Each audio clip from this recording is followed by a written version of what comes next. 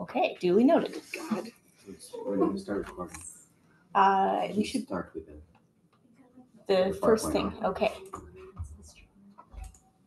Like so. All right. It is 8 o'clock, so let's get started. Welcome to Ocular Pathology Rounds. I'm Megan Klymans. I'm one of the staff pathologists at Coplow, and we'll get right into the first case. So this is a 10-year-old neutered male Labrador Retriever. The case history for this case is pretty short and sweet. They describe a panophthalmitis, periorbital swelling, and exophthalmos.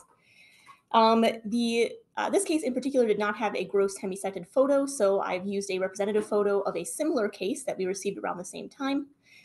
And the gross notes for our case that I will show you the histology of suggest the possibility of a limboscleral defect and describe pus filling the intraocular chambers and also filling the palpebral fissure, or the space behind the eyelids, or between eyelids and cornea. So lots of pus in and around this globe. So this representative photo also had a limbal rupture site. You can track the cornea from here to here, and here's roughly where limbus is, and a little tag of very unhealthy looking thickened sclera, and then nothing, just a cavernous hole that involves both sclera and uvea and is full of this pus through the defect site. So that's a limbal rupture in this representative photo, and then you can see that the inside of the eye is filled with hemorrhage and pus. Here's the outline of the iris if you need to see where iris is at amidst all this. The main difference between this representative photo and our actual case is that in this photo, there was no evidence of a lens. In this case, presumably the lens had been extruded through the large limbal scleral defect. In the case that I'm going to show you, there was gross evidence of a lens. We had still have lens visible. So let's take a look at our histology. Make it full screen. And make it full screen. Aha. So we're going to start with this little section of the globe, which captures our rupture site. I think we're just going to skip the subgross and go straight to our low magnification image. So we have our cornea facing to our right, and we have our limbal scleral defect site right here. So we have the cornea right here. We have a normal intact Descemet's membrane, which ends about there. We have our melanocytes at the level of the limbus to help us distinguish where it starts. And then right at the limbal sclera, there's this defect involving both sclera and uvea, so a full thickness site of globe rupture, roughly at the level of limbus. And there's a couple of things sort of in the defect site that are of interest. In particular, we can see this piece of brown tissue, which is prolapsed uvea. We can see this squiggly pink tissue, which is basement membrane. We'll take a look at that in a second. But the one that I really want to drop down on is this thing right here. So let's take a closer look at that. And a closer look. So let's throw the condenser in and get it in focus. So there's this structure here. In fact, we can go even closer. Let's do that. Which is non-mammalian. And we can tell this because the walls, or the cells, have thick cell walls, which are these sort of polyhedral, rigid-looking structures. The cells themselves are probably mostly dead inside these cell walls, but mammalian cells shouldn't have a cell wall like this. And if we polarize this, just for fun, well, it's a different polarizer? Oh dear. Well, wow. Okay, put it in the center and it'll be normal. All right, cool. This is a polarizer that I'm not used to. The camera is probably going to monkey with things. True, but it still looks beautiful and shiny. Yes. So we can see that the walls of this structure are birefringent. Yeah, beautiful and shiny is what matters. All right. Let's see. Let's turn the lights down. Pull that out. Ooh, fancy pull. Take the condenser out just for... Yeah. Yeah, you can sort of see a little bit more of that. Very pretty. Rigid cell wall. Yeah. And in addition, in the middle of this structure, it's colonized by tons and tons of bacteria, crusty with it. So this is a plant foreign body, and we have found this plant foreign body right at the site of a limbal rupture. If we continue to look at more of what we see in this globe, this piece of basement membrane that we noted from low magnification. It could be a function of section, but in areas even where it looks pretty well sectioned, there's a variability in thickness of this basement membrane, plus we have an intact SMA's membrane at this level. So this is most likely a partially extruded lens capsule. And indeed, if we track a little ways into the globe, we go a little bit further back so we can get our bearings and then track into the globe. So here's our limbal rupture site. And then if we track into the globe this way, there's still some lens capsule left inside. And we have that slightly curled end of a lens capsule rupture. So we have a lens capsule rupture with partial extrusion of the lens capsule. There are more lens fibers to be had if we look around. I'll show you that in a second.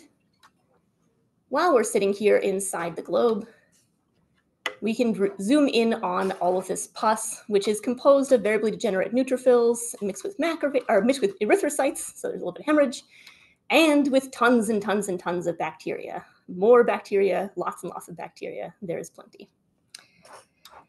So we have a fibrinosuppurative, ultimately panophthalmitis, certainly most severe endophthalmitis, but all of the coats of the eye are involved. And it's septic with tons of bacteria in the necrotic tissue, inside the globe. And we have a plant foreign body at a site of limbal rupture and lens capsule rupture. So all of this put together is strongly suggestive of a contaminated penetrating trauma in this case. Spontaneous lens capsule rupture is pretty unlikely. So usually when we have a lens capsule rupture, we're more likely to blame trauma for that, especially in context of this case. And then because we have a contaminated penetrating trauma with a interestingly placed plant foreign body, I think there are probably two valid explanations for what that plant is doing. One possibility is that this plant may actually be the penetrating contaminated penetrating trauma. So this may be a plant foreign body that caused a very severe inflammation in the eye and carried bacteria into the eye. It's also possible that given that there was lots of pus around the limbal rupture site and lots of pus accumulating in the palpebral fissure, that this plant may just be a contaminant that's kind of got stuck into the pus at the site. So two possibilities for this case, but either way, contaminated penetrating trauma.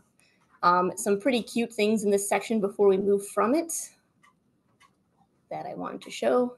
This is just fun. If we go back here to where the choroid is, so to our left, we have the choroidal melanocytes, and to our right, amidst a sea of neutrophils in this severely inflamed eye, we have these kind of rounded polygonal cells with abundant clear cytoplasm. And these are actually canine tapetocytes. Very cute. We have a serendipitous flat mount of the tapetum right here, and they're just cool to look at. If we move a little ways away from this area where the globe kind of folded funny and got us that flat section, we can find an area where the tapetum is more normally sectioned with our multiple layers of tapetocytes over here. So this is what it looks like more normally. And then another cool little feature that we have at this level, we have some retinal pigment epithelial cells that are very hypertrophied and really hyperplastic as part of our retinal detachment in this case. And some of these cells have these big eosinophilic globules in their cytoplasm. And that might kind of freak you out if you're not used to seeing lots of RPE. It has freaked me out in the past. So I will say, just remember that, as Gillian will remind you as well when you're freaking out, that RPE cells have phagocytic and pinocytic, and they can do phagocytosis and pinocytosis. They also can secrete proteins. So there are a couple of possible reasons why they might have protein in their cytoplasm, and it's no big deal. They can also accumulate lipofuscin, by the way, so all fun things to think about. They wear a lot of hats, very important cells. And one last thing that's kind of cool in this case, well, actually, there's lots to this case, but one last thing in the general eye slides, showing off what the rest of the lens fibers looked like. That lens capsule ruptured, and a little bit of cataract has changed at the edges, but the core of the lens was actually pretty intact and inside the eye still. And over here, our friend the neurosensory retina, looking very put upon, detached, inflamed, and pretty extensively necrotic.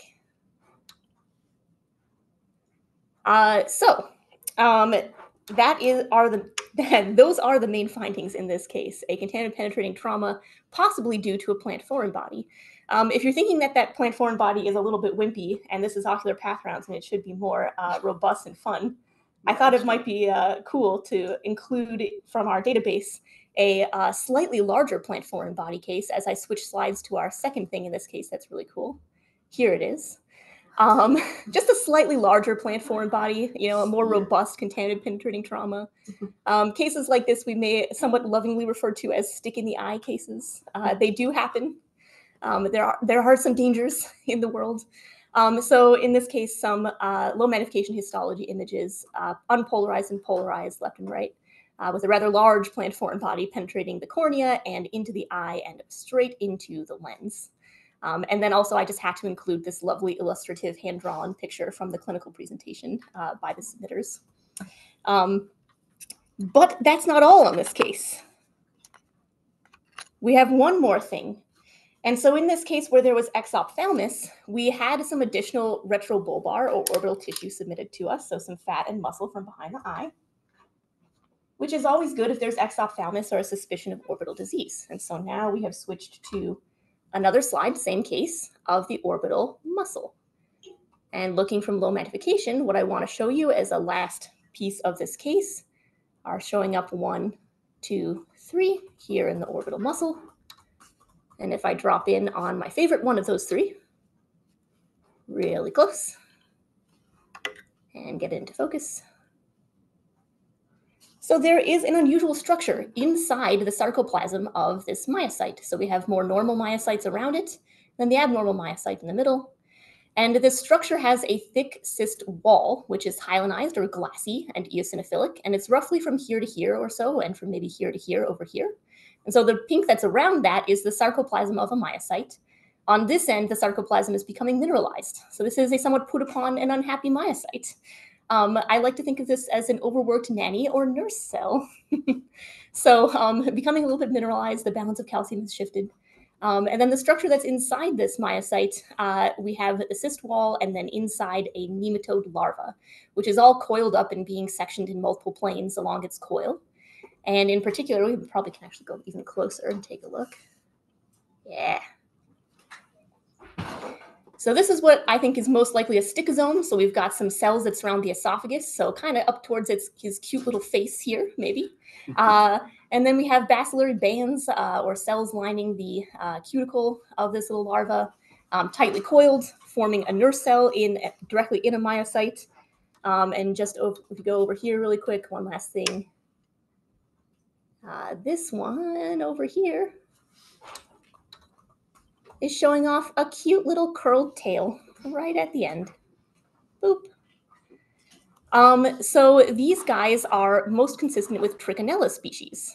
So this is a nematode larva that is parasitizing the muscle in this dog. Not a common finding that we see, but a possible type of parasitism that you can find around the eye. It's much more common for us to get submitted onchocerciasis around the eye than something like this. And probably an incidental finding in this case. A lot of these infections may be subclinical or asymptomatic. And you can get this parasite the same way people might get it. Cancer actually isn't in. And in fact, while I talk, let's go back to my favorite one. Where are you, favorite one? There you are. So you can get it from eating raw or undercooked pork. And then Gillian brought up the possibility that if this dog chases rats around the property, maybe and catches some live rats, that could potentially be another site where this pet picked up the parasites. Apparently in dogs, if you are seeing nematode larvae inside the myocyte sarcoplasm, you could consider alternately ancylostoma or migrating hookworm larvae, which can apparently actually get into the myocytes themselves. However, because this one is coiled and forming an actual nurse cell with a cyst wall around the larva, still most consistent with Trichinella. The ancylostoma would be less coiled and have some additional features and wouldn't be forming the nurse cell. So another neat little twofer for this case. Dr. Shank here on the comments said that you can also get that by eating bear. Ah, bear meat. Maybe this dog kind of came along on some camping trips. A lot of species you can get it from. The sylvatic cycle. There's some species out in the wild carrying this. So regarding the trauma, you mentioned it very briefly. So what was it again? There was nothing. The clinical history was very short and to the point. Just panophthalmitis, periorbital swelling, and exophthalmos. Okay. Yeah, just to highlight that is a very common situation for us, we see a lot of trauma, and we rarely get a history of trauma, and that should not dissuade you from making a diagnosis of trauma just because there's no history of such. And it's uncommon also for either the clinician or the owners to come back and say, "Oh, trauma? No, there's no way that we haven't seen anything." Well, our pets do a lot of things without our knowledge, so Like fight and eat bears, perhaps. right, yeah. And most intraocular foreign bodies that we see, we think are actually migrating grass-ons. Sure. So Yes. trauma is a little bit, depending on how you think about trauma. Right. Like if it migrated up from the oral cavity, like yes, that's technically trauma, but Not so much a stick in the eye, maybe Yeah. more of like a slow migrating penetration. and that one's kind of weird because it's like I think it could be contaminant. limbus and I don't know. Hence why I thought the more impressive one that was definitely a stick in the eye case might Yeah. wow. A similar one like that was one that we actually had a history, and the owner related that he was mowing the lawn and the dog was kind of behind, and then Oh. so probably something came off the Wow. lawnmower, like Ooh. projectile Wow. plant material in the eye. That's why they should wear goggles. Goggles. Right. Yeah. Cool case. All right.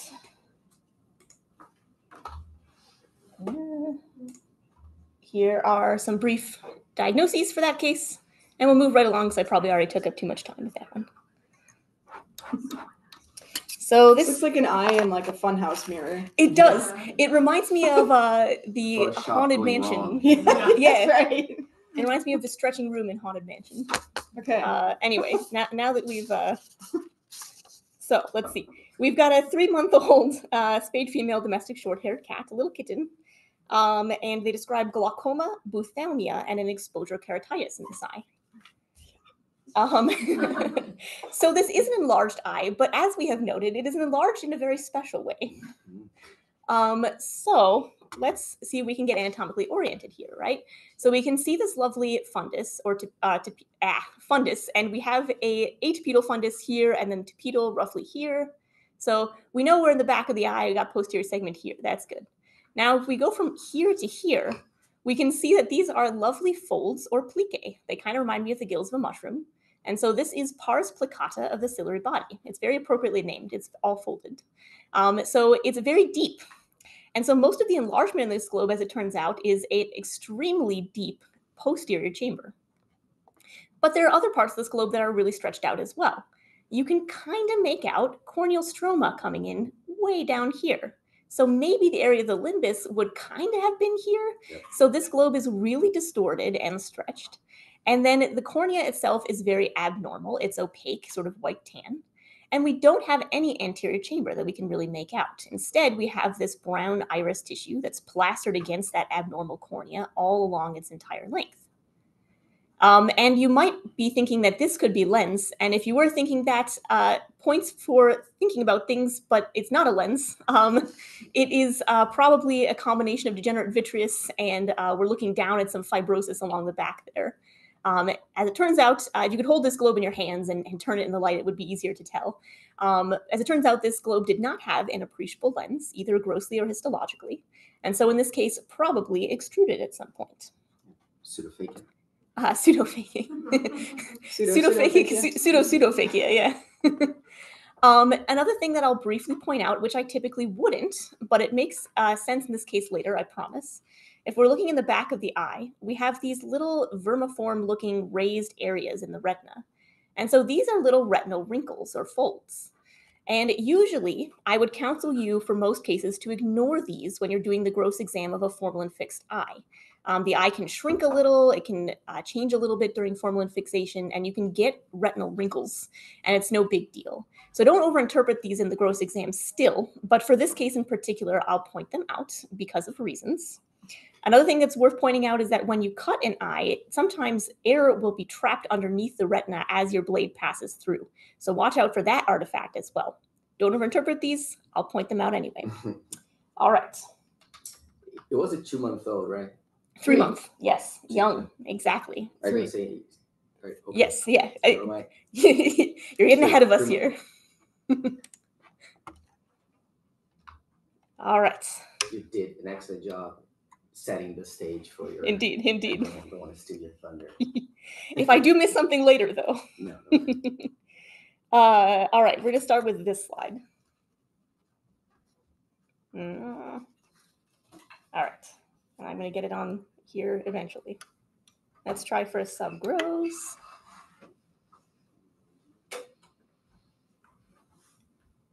Which may or may not work out well for us. You know what? We're just going to switch directly to low magnification view here. So starting over here on this side, the ocular surface in this case is indeed very abnormal. We're over here where the limbus roughly should be. We can see that the first ciliary body plica is coming out maybe about here, and so theoretically this is where iris starts. We can also see that we have a normal corneal stroma at the edge of the ocular surface or so here. And if we zoom in closer, we can see the features of that. So corneal stroma has this lovely parallel organization to the collagen fibers in it. These are all stacked on top of one another in a parallel orientation. That's how you can tell it's corneal stroma. And you can contrast that to the more disorganized and choppy and intersecting bundles of collagen, dense collagen of the sclera. So here we have the limbus right here with the scleral collagen overlapping corneal collagen. We also have an intact Descemet's membrane and an intact corneal endothelium behind that. So this is all normal, and this Descemet's membrane is pretty thin because this is a kitten. They do get thicker with age. However, this is pretty much where normal cornea begins to end as we move closer into the middle. So maybe about right here, normal cornea is no longer. And instead, what we have is this disorganized fibrous tissue, which is directly adhered to iris tissue. And actually, if we go back right here and zoom in, we can see pretty much right where Descemet's membrane ends as well. So there's no Descemet's membrane past a certain point. Actually, hang on, it's still going. Wait for it. It's probably, there's a little curly end right there. So this is where Descemet's membrane ends. And then no more. As we go into the center, it's broadly absent. What we can also see right here at this edge before we go too much further is that there are these tubules of epithelium that are embedded in the collagen, sort of episcleral collagen or so. Actually, there we go. Here's the other one. And so these are conjunctival inclusion cysts. And you can also just get conjunctival inclusions, which are just islands of epithelium that don't have a lumen to them, which we'll show you on the other side of the globe. And so these are little islands of epithelium that are stuck in this disorganized tissue. On top of that, the character of the collagen more superficially here, it's probably better to see on the other side, but it's a little bit looser, and that is more consistent with a conjunctival substantia propria. And let's rocket over this abnormal cornea and go over to the other side to show that off. So again, over here, a conjunctival inclusion, this epithelial inclusion here. And then on top of this abnormal cornea, we've got this disorganized fibrous tissue, we've got the iris that's fused to it, and we've got this loose substantia propria on top of that. So we have evidence of symblepharon, the conjunctiva fused to the corneal surface, and we have these little epithelial inclusions underneath that. So symblepharon, complete absence and replacement of the central cornea with disorganized fibrous tissue, anterior chamber collapse with broad anterior synechia. That's what we have in this case. And you can see that this sort of impromptu ocular surface, which probably can no longer quite be called a cornea, is mostly epithelialized in section. Sometimes the epithelium is absent and sometimes it's there. And so the corneal epithelium is still doing its job and has slid across this defect trying to heal it. That's its job. When there's a hole, it should slide across and try and fill that in. So there's some reepithelialization of this surface. And those are the key things that we are seeing here. So the cornea perforated at some point. And in fact, because it's so broadly absent in the center, we suspect that in a lot of these cases, the cornea just overtly becomes necrotic and is gone and then filled in by essentially scar tissue. The iris prolapses and then can be covered by that scar tissue. And then we get this kind of pseudo-ocular surface of prolapsed iris and fibrous tissue and maybe reepithelialized and all of this that we're seeing in this case. Couple that in this kitten with symblepharon and conjunctival inclusion cysts. And these are features that are suggestive of viral disease, viral ocular surface disease in kittens, especially herpes virus, FHV1. Not diagnostic for, but suggestive of. And you can get symblepharon for a variety of reasons. It's worth noting. But you put all of this together, and we suspect that early in life for this kitten, a very bad presumed viral infection that led to corneal necrosis, and then this is the result, essentially sequela of a large area of corneal perforation. And we call this in our cats feline early life eye disease. Now, this kitten had the eye enucleated at 3 months of age. We have had cats that present similar to this out to like 8 years of age. They can actually be adults before the eye eventually gets enucleated. Mostly because these eyes can be comfortable, blind but comfortable, and then somewhere down the road they develop excessive tearing or maybe a little bit of pain if the surface epithelium ulcerates or something like that, and then get enucleated later in life. So also a possible presentation, despite the fact that we suspect this is a very early life change. So those are all interesting things in this kitten. As we said, no lens probably extruded through this large corneal perf when it happened. And those are the main things that I wanted to show you. But before we move on from this case, we'll switch to this slide, which shows the retina and optic nerve pretty well. So here's the optic nerve to orient you. And as we walk along this retina, there are these little folds. If we zoom in on those closer, these are actually real in vivo folds of the retina. You can see that the photoreceptor segments and the photoreceptor nuclei are elevated from the RPE, and basically the photoreceptor segments are touching one another in this fold. That and the presence of oftentimes some cells that are kind of reacting underneath. So some of these cells here are likely macrophages, maybe abnormally positioned photoreceptor nuclei in some cases, but for example, this guy is a macrophage. This all suggests that these folds happened in vivo. So these are actually real retinal folds in this kitten. They can be artifact, again, be cautious of overinterpretation, but real in this kitten. And so these can be congenital, and you can see them in younger animals. In fact, in some younger animals, retinal folds may actually go away with age and as the eye kind of grows. So they may be incidental findings. And then they can also be acquired. So if you have sort of multifocal retinal detachment, for example, and then fluid underneath the retina eventually gets resorbed, you can end up with folds like this. I think either in this kitten are possible. It could be congenital folds. It could be that the large corneal perf and sudden loss of intraocular pressure led to multifocal retinal detachment or something like that. So just an interesting thing. We don't always see in vivo true confirmed retinal folds. And that's it. That's all I have to say about this case. I've probably been going on for too long. Not at all. I think most of the adult cats that we get with this, they're not quite as ophthalmic. Right. Yes. Oh, yes. I did have something else to say. Thank you for reminding me. So it's interesting. In this case, there was no histologic evidence of glaucoma necessarily. And we did have this rather enlarged eye for a young kitten. There is a reason for glaucoma in this case. Essentially, there's no pupil anymore. So we have broad anterior chamber collapse and anterior synechia. So there's no path for the aqueous to take anymore in this case. So glaucoma, or at least ocular hypertension, makes sense. It's possible in this kitten, so we tend to see this more often in younger animals, maybe theoretically because the sclera is more elastic in younger animals. But it's possible that the eye sort of had space to stretch in this case. And that is kind of what led to a situation where we have a large eye, but not necessarily histologic evidence of glaucoma.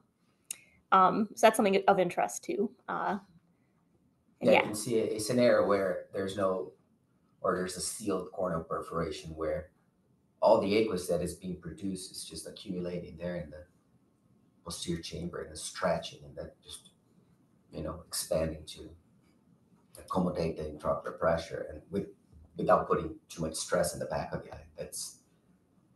That might explain the severe distortion of it, and it's kind of cool. Yeah. It's a bit of a bummer. How do you fix this? You maintain barrier function by plugging the perf, but there's nowhere for aqueous to go. Enucleation. Yeah, they fixed it with enucleation. That's a good point. All right. The main diagnosis, feline early life eye disease, and I will shift.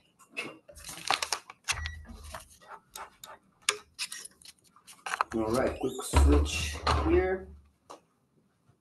Present next two cases is the first one. Hot off, I was going to say the cutting board, but more hot off the microscope. This is a 6-year-old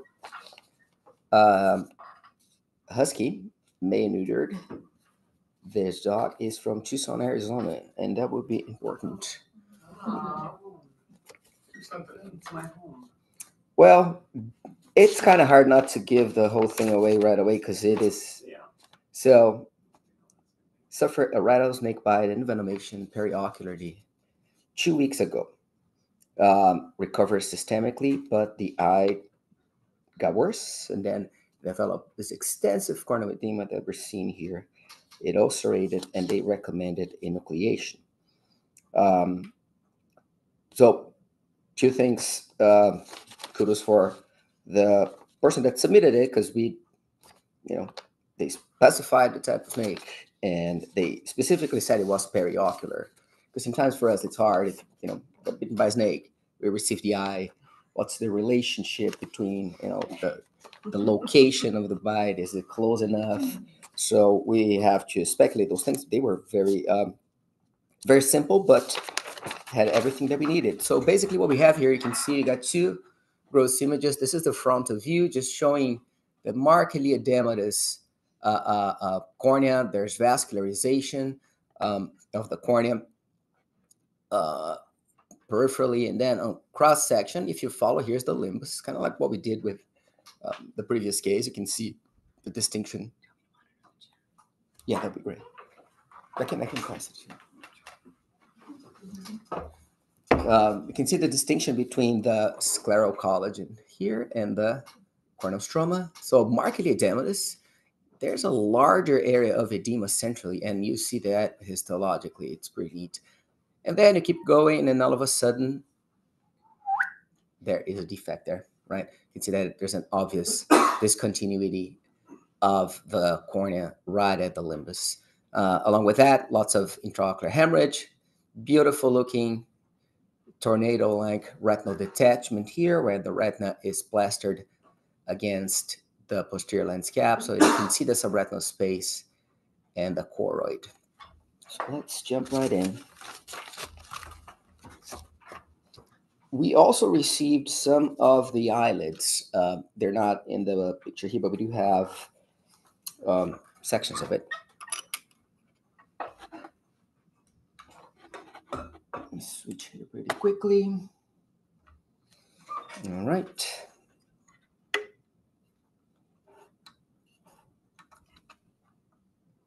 Okay, so it's subgross. Just a reminder, we don't get perfect focus on subgross, but it does help in this case. So I'm gonna try to do my best here. All right, so you can see right there, iris leaflets coming this way. It's a little bit harder to identify the iris leaflet on this side, and that's the penetrating side, right? If you look at it, there's no obvious gap right there at this point, but you can see that there's a discontinuity of the normal anatomy of the corneal stroma. So it is replaced by this dense fibrous connective tissue. You can see that, there's a directionality to it. We try not to, histologically give it too much in terms of like, oh, it came from here, went from there. But here you can almost see that there's the tissue sort of pinches in here and there's fibrosis around, and that kind of connects with that gross observable defect that we've seen. So there's a lot of connective tissue in that area, replacing both the cornea and the limbus. That extends a little bit into the anterior chamber, and you can see the iris leaflets right there, a little bit hard to recognize. There's this fibrous membrane that tracks down, and here is our beautifully detached retina plastered against the lens. And again, lots of hemorrhage everywhere. So let's take a closer look. Starting with the center, you guys remember that big area of axial corneal edema that we were seeing grossly? This is what it is. It's extensive corneal edema, right? This is, of course, the white space there. A little bit of it is artifact, but you can see how this is real. The morphology of the corneal stroma is different than the normal corneal stroma, as Megan was saying. It's very homogeneous. This is basically liquefied. This is all fluid, right? It's It's not always that easy to diagnose corneal edema, but when the cornea is just a bag of fluid, it makes it easy. You can see the difference between the deep corneal stroma, where you can still see the lamellae, versus the very homogeneous eosinophilic edematous stroma right there. Another thing that helps, if you look at the epithelium and you're in doubt, there's definitely intraepithelial edema. So, and intraepithelial edema, so that's spongiosis and vacuolization of the cytoplasm of the keratinocytes. And I think I just did something here. Okay, let's go straight to that area of defect. So you can see, again, go from corneal stroma to this front of proliferating vessels. So this is neovascularization of the stroma, but more than that, this is basically granulation tissue and fibrosis that has replaced that area. So the history is a 2-week history of the rattlesnake accident. So that kind of makes sense. It's hard to tell if that was the direct penetration of fangs in there, or it was just the effect of the crotellid venom causing necrosis of that area. But regardless, there was a perforation that's been partially or healed to a degree. If you look at the iris in that area, here it is, poor iris. So here's the end of Descemet's membrane. Should be the base of the iris, and should have iris extending that way. But iris is markedly contracted. The ciliary body, the iris epithelium is necrotic. There's a lot of hemorrhage. So I think just by proximity, there was necrosis of the iris. At the same time, there's a very interesting proliferation of these reactive fusiform cells. I think some of these guys are probably iris or ciliary body epithelial cells that are not very happy with the envenomation, or reacting to either the necrosis or the venom itself. And they're proliferating. We call those fibrovascular membranes. This is very fibrous, less vascular, but it's still bleeding a lot. It's one of those cases that if you just spend too much time in there looking at those cells, you might convince yourself that this is a tumor. And that's exactly what you don't want to do, because we know the history. So these are all reactive cells. And you can see how the hemorrhage and necrosis affected that portion of it. So this is dorsal limbo region. There's hemorrhage everywhere. There's a pupillary membrane. Here's the other iris leaflet. We can see some of the same proliferative fibroblastic cells carpeting the surface of the iris. There are also what we call, for lack of a better name, caterpillars, which are these guys right here. They got nothing to do with caterpillars. It's just what they look like. We see those a lot in ruptured eyes. And after pondering what they were and deciding to do immunohistochemistry, we found out that these are probably free ciliary body non-pigmented epithelial cells that just migrate and are carpeting the surfaces. And you can see here more of them, and you can see necrosis of the iris epithelium and necrosis of the ciliary body. Now, just to wrap this up pretty quick, there's a cataract, not surprisingly, and there's this retinal detachment. So the retina is detached, then it's also torn. The way we know it is torn is by looking at the free edges, and you can see a rounded edge right there. So that suggests that it's not only detached, but there was a rupture there, a tear, and that's why it's also collapsed on itself. If you look at the retina, it's not doing really well either. It's markedly hemorrhagic everywhere. There are inflammatory cells. There are signs of more chronic hemorrhage, which fits with the timeline. So you can see hemosiderin-laden macrophages, hematoidin. So the hemorrhage has been going on for a little bit. And also in a few areas, if you look around, you will see that there is straight up retinal necrosis, like here, where there's hemorrhage and lots of this eosinophilic exudation into the retinal tissue and pycnotic and keratotic cellular debris. So goes along with the history. It's a perfect example of a case of envenomation, rattlesnake In this case, so the venom has both, if I'm not mistaken, well, it does have a necrotizing effect or a proteolytic effect, but also a hemolytic effect. It increases vascular permeability. So what we're seeing here is just the effects of the venom itself in the ocular tissue, and interestingly, a little bit more chronic than what we usually end up seeing 2 weeks after the fact. Quickly, we got some of the eyelid, of the periocular tissue around, and the dorsal eyelids. There were signs of kind of a similar phenomenon. So here, we got the eyelid margin. We got the meibomian glands over there, eyelid margin. There's skin on one side and conjunctiva on the other side, just so we know where we are. So you got other similar sections right there. And here, a little bit deeper, probably closer to the sclera, you can see that there's marked fibrosis of the deep connective tissue. There is some degeneration, regeneration, and fibrosis around striated muscle fibers. You can see them kind of existing on their own there, surrounded by the fibrosis. And in some areas, you even see more active degenerative changes in the muscles. So everything fits with the clinical diagnosis and the clinical description. So rattlesnake envenomation, sclerouveal retinal hemorrhage, necrosis, fibrosis, intraocular hemorrhage, retinal detachment and tear, and all sorts of other good things that I didn't put there just because of space. They say what kind of rattlesnake? Was that? Did they say what kind of rattlesnake? They didn't. I was happy that they actually said rattlesnake, Yeah. rather than just looks like it was a snake or it might have been a snake, but they didn't. Yeah. Different species have different combinations of protease. Right. Yeah, that's why I went with like the overall effects of a generic crotolid venom. Let's put it that way. Kind of both together. Yeah, but that's an excellent point. And clinicians out there, if you know that, sometimes it's not their fault. Sometimes you don't know that information. But if you do, feel free to let us know. Okay, next one. Pretty quick, so Gillian has some time. This is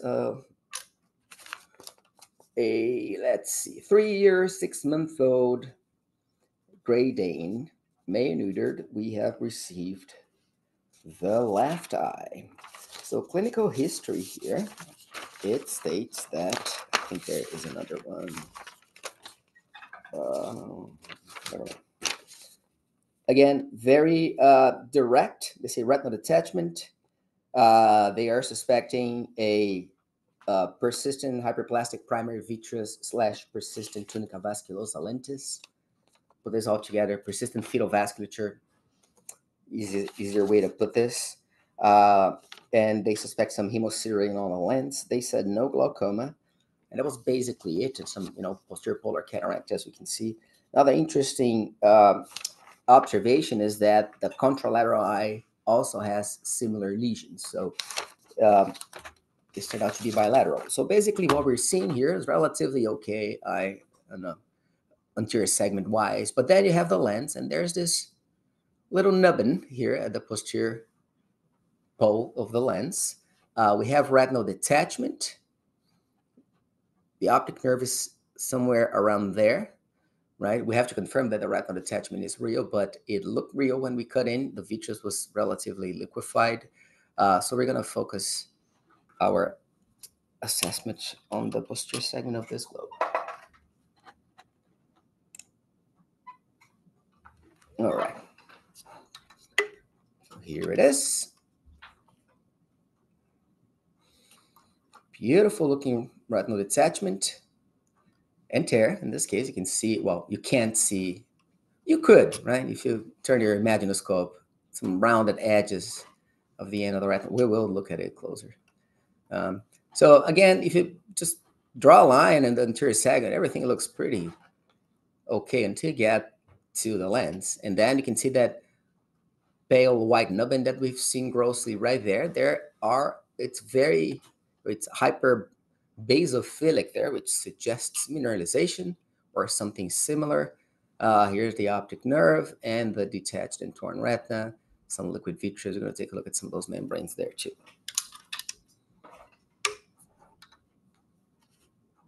Okay, so there are a few things. So there's doubling of the SMS membrane. There are a few things happening in the anterior segment, but they are not necessarily that important in this case. So let's focus on the lens itself. So there is, so the lens is a little, you can say flat and sort of bean shaped. This is something that might be hard to assess normally. Fixation can change the shape of the lens. Younger animals, they tend to have a more flat looking lens to begin with. But in this case, we know that there are, real changes associated with it. So we might assume that those are real. If you get to the equator here, it's a beautiful looking lens until it's not. So it's got the anterior lens capsule, the lens epithelium coming around, going into the bulb, perfectly doing what they're supposed to do. On the other side, similar thing, maybe goes a little bit further, but not that bad. But then you look around, the nucleus looks a little abnormal, but nothing really that impressive until you get to the posterior pole of the lens. And there we have two cool things right away. So the lens capsule sort of splits open. So there's one little fragment that comes this way, and there's another squiggly one that spreads open and blends with that tissue that we were seeing. You can see that the lens capsule sort of continues there. And it gets very thin, it disappears, but we have that similar splitting on the other side of that area. And then we have this very thick fibrous connective tissue, lots of vessels in there. There's hemosiderin-laden macrophages in red blood cells, like they described clinically, which I thought it was kind of a cool thing. They said hemosiderosis of the lens. I'm like, all right, people know what they're talking about. And then we have this, which is, so you see the pattern of the collagen starting to change, and then it becomes mineralized. So this is osseous metaplasia. If you decalcify it, you will probably see some osteoid in the background with some osteocytes in that area. So this whole arrangement is consistent with a persistent fetal vasculature. Sometimes you don't see just the vessels themselves there. You have dysplastic or metaplastic tissue associated with that area. It makes sense. The lens embryologically closes at the posterior pole. So it is a congenital effect, but there's a failure in closure of that area.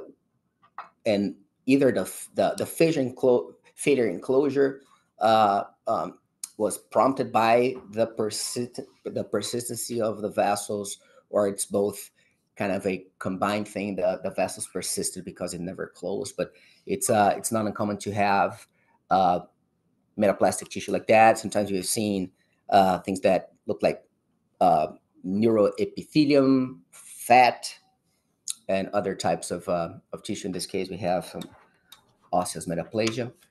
Moving into the retina itself, so there's that retinal detachment. Those are the round edges I've talked to you about. There's a cool thing that happens with chronically detached retina.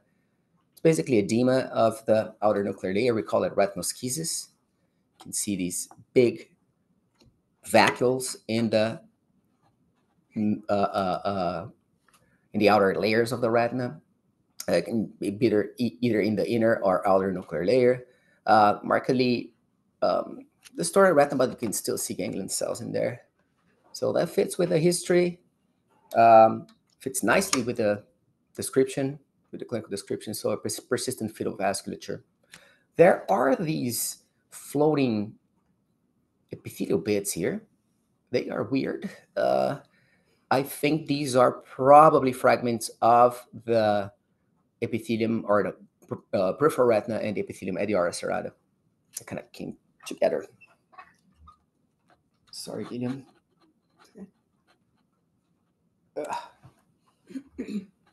So the mouse is kind of weird. We're not hangover or anything. It's just that it's not, the arrow is not really following instructions. So persistent fetal vasculature, big retinal attachment with a similar lesion on the other eye.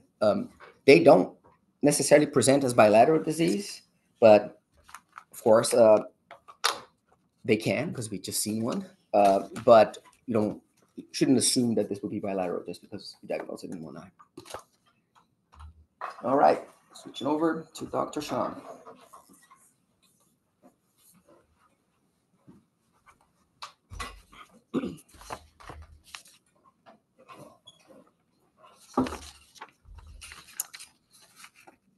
Alrighty, so this is a case of a 14-year-old corgi. The history we received was pseudophakic in 2020, which means they did cataract surgery in the year of 2020. And pseudophakic means they implanted an intraocular lens, which is a fake lens to allow the dog to hopefully be able to focus as they did before. So that's actually what we're seeing right here. And then hyphema and secondary glaucoma was diagnosed in February of 2024, so about 4 years later. Also diagnosed with systemic hypertension. They say focal iridoid hyperpigmentation, chorioretinal scars, borderline keratoconjunctivitis of the left eye, which is this one. So yes, glaucoma, highest documented pressure was 21. The other eye, they say punctate cataract, so has not had cataract surgery, iridoid hyperpigmentation, chorioretinal scars, and borderline KCS as well. The dog has, as I said, systemic hypertension and vestibular syndrome. So here is the eye, and this is an interesting sort of fun twofer of an eye. Cornea is always at the top. It is a little bit cloudy, so there's probably some corneal edema. The anterior chamber has these strings going across it, some sort of dense off-white strings and some hemorrhage. These are going to correlate to membranes. Here is the IOL, and it seems to be in the proper position, so I think it is behind the iris, so it is in place. Presumably the lens capsule is around it. It's hard to actually identify in this gross photo. Obviously, there's also a lot of hemorrhage in the posterior chamber here, in the vitreal space, and probably in the subretinal space. This is the detached retina. The elephant in the room is this white mass that is in the ciliary body on this side of the eye.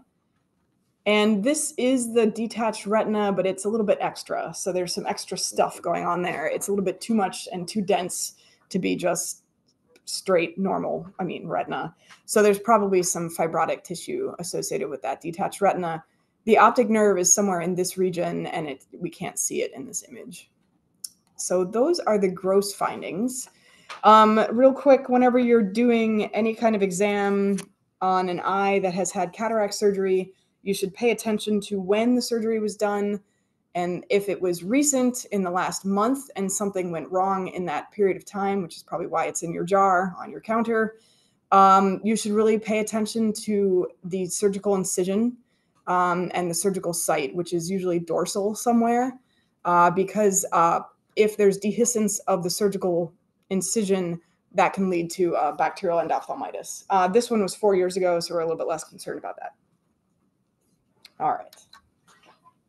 Oops. Okay.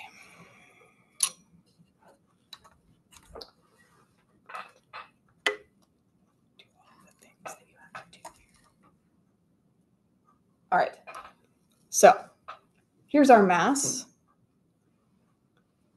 The lens capsule cavity here has the IOL. You can see it has a little squared off area right here.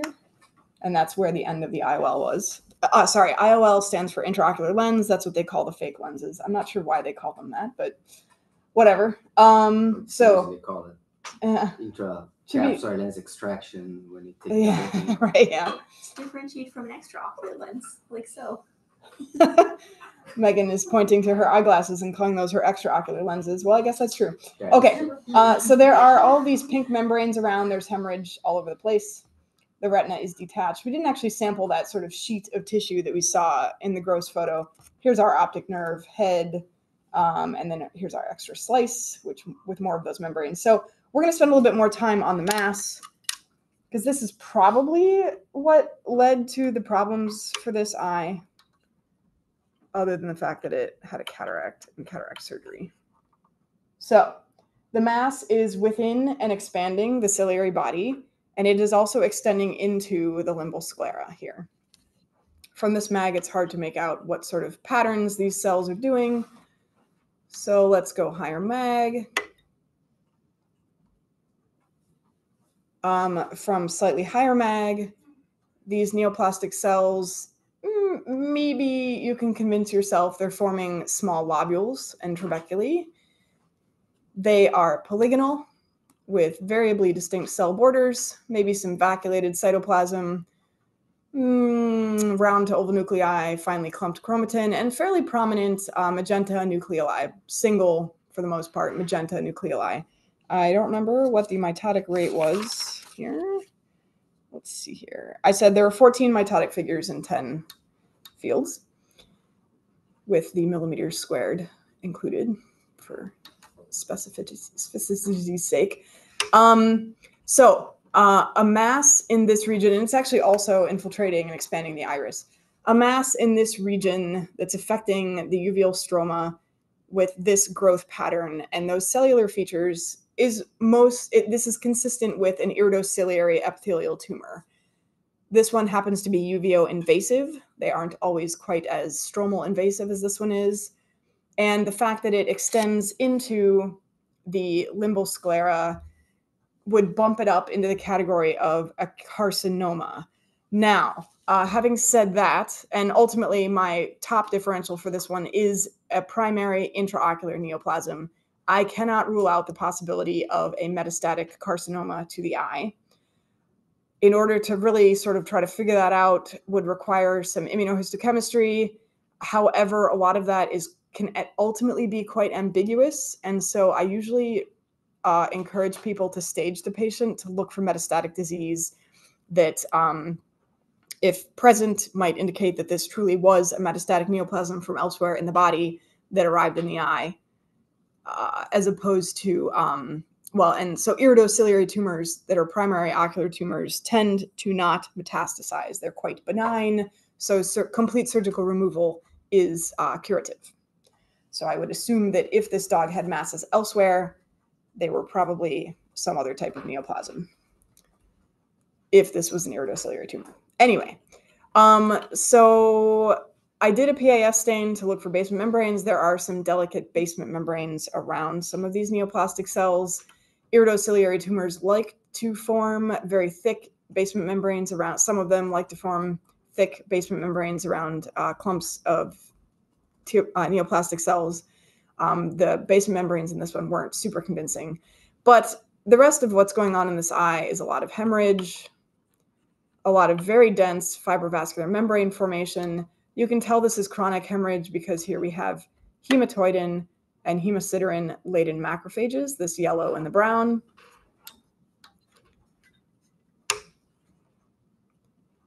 When we look back, the retina is detached. It's quite atrophied, so it's probably been detached for quite a while. And then when we move back into the choroid, oh gosh, focusing. Remember, this patient has systemic hypertension, so we always kind of want to look at blood vessels to see if we can corroborate that. And in this case, we could. So here's a blood vessel. I'm not quite sure where its lumen is anymore. The wall is quite thick and disorganized. There are some foamy cells in the wall. It's a little bit hard to tell maybe whether that's lipid in their tummies or just fluid, but this could be an atherosclerotic vessel, and I think there are a few more.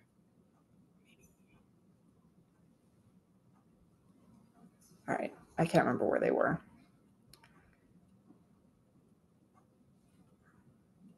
At any rate, so there is some sort of vascular disease going on here, and I know we're close to the end of time. So I think I covered the most important things here. Let's go see what I had to say. Okay, so status postoperative cataract surgery with IOL pseudophakia in 2020. Intraocular carcinoma, clean margins. My top differential was an iridociliary carcinoma, which is the second most common primary intraocular tumor in dogs, second to melanocytic tumors, versus a metastatic carcinoma, which I really think is less likely.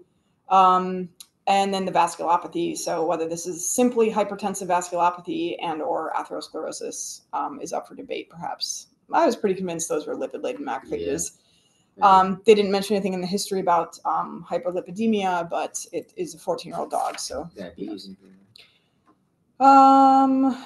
No, not that they told us. So, and the vascular disease might explain the dog's vestibular syndrome as well if it was wreaking havoc in the vestibular system in the brain. So that's it for right now. So kind of a complicated case. I did suggest immunohistochemistry. I suggested cytokeratin and Vimentin, but I did specifically say that ultimately the results are always going to be slightly ambiguous and that staging the patient would probably be a good idea. That's all I got. So there we go. Thanks for your attendance. That's all we have for today. Yep.